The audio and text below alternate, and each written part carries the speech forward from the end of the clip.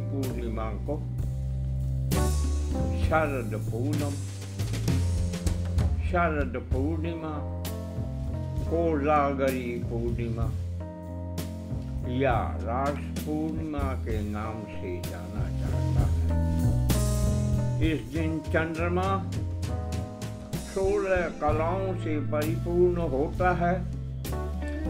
धार्मिक मान्यता के अनुसार इस दिन आसमान से अमृत वर्षा होती है।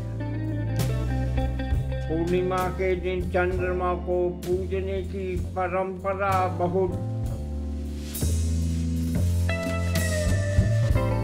पुरानी है। ऐसा माना जाता है कि सर्दियों की शुरुआत भी शरद पूर्णिमा से होती है। इस दिन चंद्रमा धरती के बहुत करीब होता है। दूधिया रोशनी धरती को नहलाती है।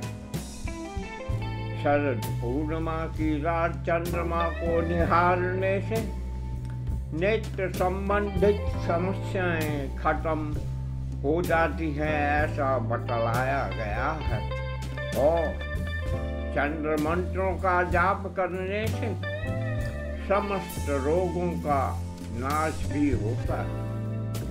इसके साथ ही शरद पूर्णिमा को माता लक्ष्मी की पूजा, भगवान श्री कृष्ण की आराधना और भगवान शिव के श्लोकों का पाठ भी हमारे सनातनियों द्वारा मनाया जाता है। शरद पूर्णिमा से संबंधित मंत्रों के जाप हेतु यहाँ पर कुछ मंत्र दिए हुए हैं, जिनका जाप करने से सुयोग्य वर की प्राप्ति भी होती है और सुख संपत्ति की वर्षा माता लक्ष्मी और कष्ट निवारण भगवान श्री कृष्ण द्वारा होती है, ऐसा बतलाया गया है। ओम चंद्रमस्यै नमः। ओम चंद्रमस्यै नमः। ओम चंद्रमस्यै नमः। ओम सोमाय नमः। ओम सोमाय नमः। ओम सोमाय नमः। ओम ऐं क्लीं सोमाय नमः। ओम ऐं क्लीं सोमाय नमः। ओम ऐं क्लीं सोमाय नमः। ओम शां श्रीं सों सः चंद्रमसे नमः। ओम शां श्रीं सों सः चंद्रमसे नमः। ओम शां श्रीं सों सः चंद्रमसे नमः। दादी शंकर तुषाराभं क्षीरोद्धार्णवत्संभवं नमामि शशिनं सोमं शम्भुर्मुकुटभूषणम्। दादी शंकर तुषाराभं क्षीरोद्धार्णवत्संभवं नमामि शशिनं सोमं शम्भुर्मुकुटभूषणम्। गाय के दूध को चंद्रदेव के अर्घ्य देने से और चंद्रदेव के गायत्री मंत्र जाप से सुयोग्य वर सुख सौभाग्य की प्राप्ति होती है। ओम क्षीरपुत्राय विद्महे अमृततत्त्वाय धीमहि तन्नो चन्द्रः प्रचोदयात्। ॐ क्षीरपुत्राय विद्महे अमृतत्वाय धीमहि तन्नो चन्द्रः प्रचोदयात्। ॐ क्षीरपुत्राय विद्महे अमृतत्वाय धीमहि तन्नो चन्द्रः प्रचोदयात्। श्वेताम्बरश्च श्वेताधुयतिर्दण्डधारोद्विग्बाहुः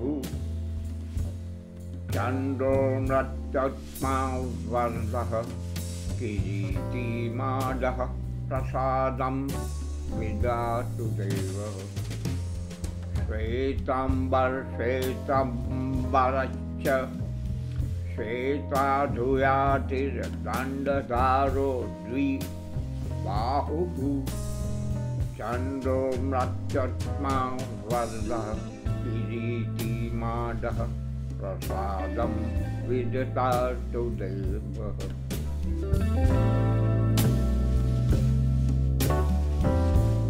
तदिशङ्कट्तुषाराभं क्षीरोदार्णवसम्भवं नमामि शशिनं सोमं शम्भो मुकुटभूषणम्।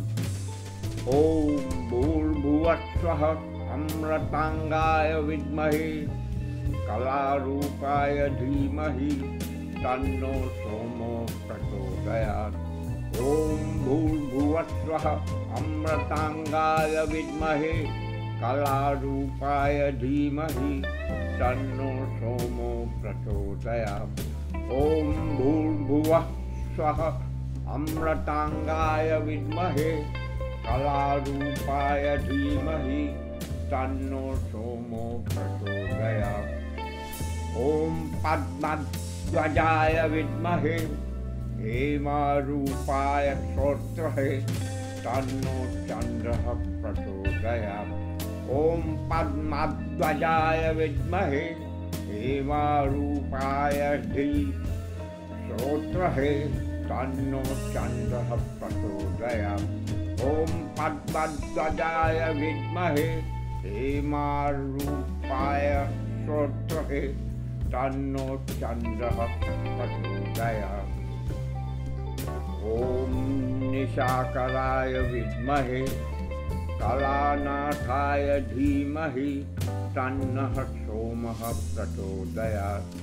ॐ निशाकराय विद्महे कलानाथाय धीमहि तन्नः सोमः प्रचोदयात्। ॐ निशाकराय विद्महे कलानाथाय धीमहि तन्नः सोमो प्रचोदयात्। ॐ क्षीरपुत्राय विद्महे महाकालाय धीमहि तन्नः चन्द्रः प्रचोदयात्। ॐ क्षीरपुत्राय विद्महे महाकालाय धीमहि तन्नः चन्द्रः प्रचोदयात्। ॐ क्षीरपुत्राय विद्महे महाकालाय धीमहि तन्नः चन्द्रः प्रचोदयात्।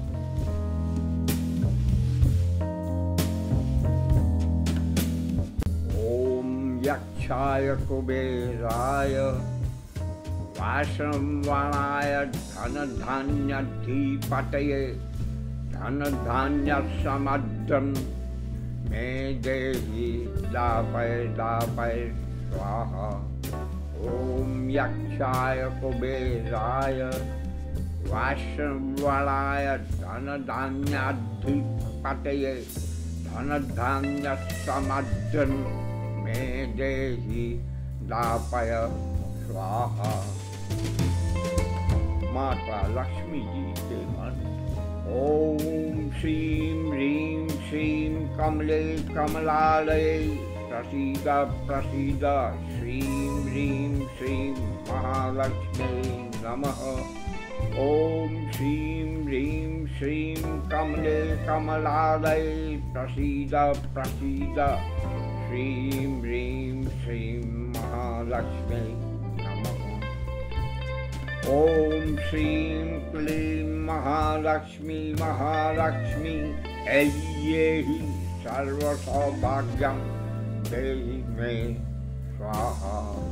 ॐ श्रीं क्लीं महालक्ष्मी महालक्ष्मी ऐयेहि सर्वसौभाग्यं देहि मे स्वाहा।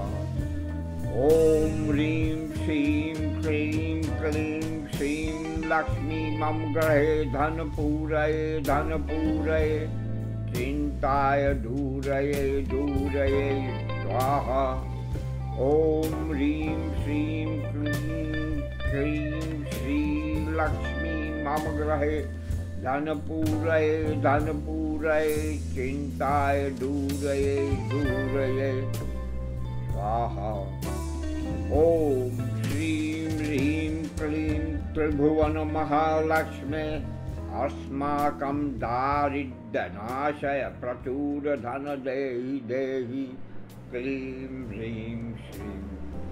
ॐ श्रीं ह्रीं क्लीं त्रिभुवन महालक्ष्मे अस्माकं दारिद्र्यनाशय प्रचुर धन देहि देहि क्लीं ह्रीं श्रीं।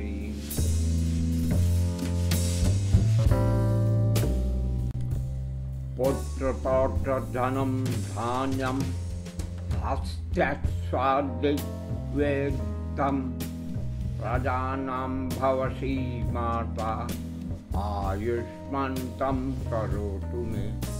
पुत्र पौत्रं धनं धान्यं हस्त्यस्वादिवेदं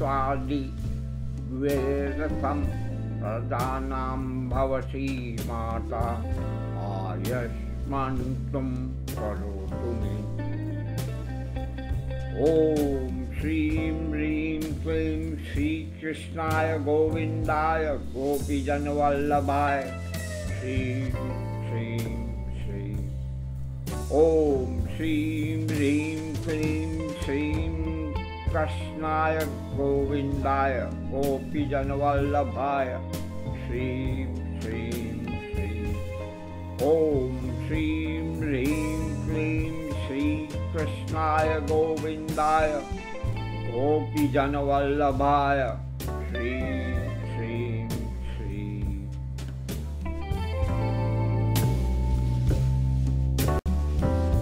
शरद पूर्णिमा का पूर्ण फल प्राप्त करने हेतु इस दिन घर में गाय के दूध से खीर बनाई जाती है चांदी के बर्तन में।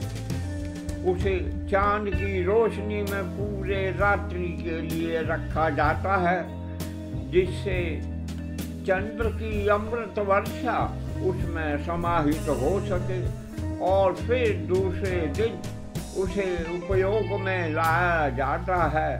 इससे सारी इच्छाओं की पूर्ति होने का लाभ मिल सकता है और साथ ही साथ प्रसाद पाने वालों का स्वास्थ्य हमेशा ठीक रहता है।